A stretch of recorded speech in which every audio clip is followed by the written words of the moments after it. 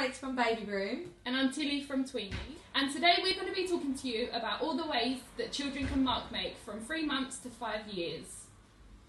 So, in the Baby Room, we tend to give the children big paintbrushes. This way they can grasp the paintbrush using a whole hand palmer grasp. They can then dip into their paint and make marks all over their paper.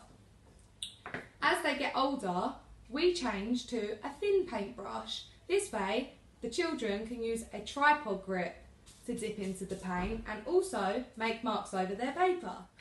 In Tweenie Room, the children that use the thin paintbrushes can often identify circles and lines.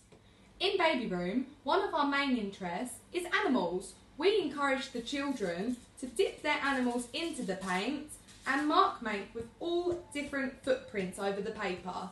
We then can talk about the different noises each animal makes and look at the different shapes that each footprint makes. Following on from the interest in Baby Room, the interest in the Tweenies at the minute is cars. So we encourage the children to use their gross motor skills and mark make by using a pen on the front of them, and they move them up and down and round, and they can make various different marks. Like this.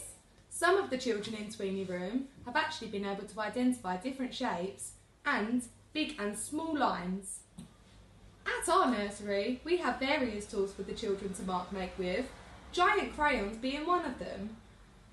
For the children that can't do fine motor skills, aka using a tripod grip, we encourage the children to use 1 or 2 hands to mark make with on our chalkboard in the garden or on individual chalkboards in the rooms. For the more experienced children, as they progress through the nursery, we encourage them to use smaller items such as cotton buds that you can find in your house, as they will hold these with a pincer grip or a tripod grasp, and they can dab it in the paint and they can make various marks all over their paper. Following on from household items, if you don't have any of these toys at home, Tilly and I have found different items that you can find at home, such as sponges, or a lot of children have great interest in natural resources, and this is actually a great time of the year to find these.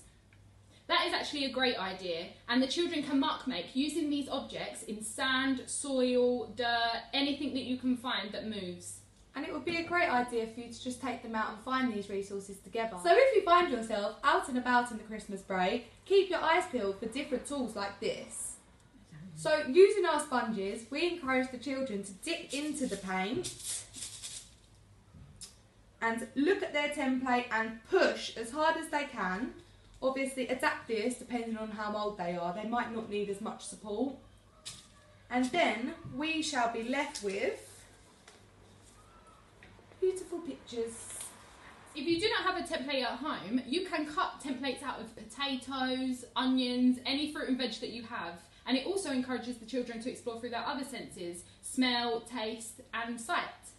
For our more experienced children who are looking to go into school, we like to practice their name writing. So what we would do is we would draw out dots in the shape of their name and then get them to use our special handwriting pens to trace over the letters. For our children that have been doing this for a while, they tend to already write their name before they go to school, which is something that we're all just so proud of. If you have any questions at all, feel free to ask us. We hope you found this helpful and informative. See you soon!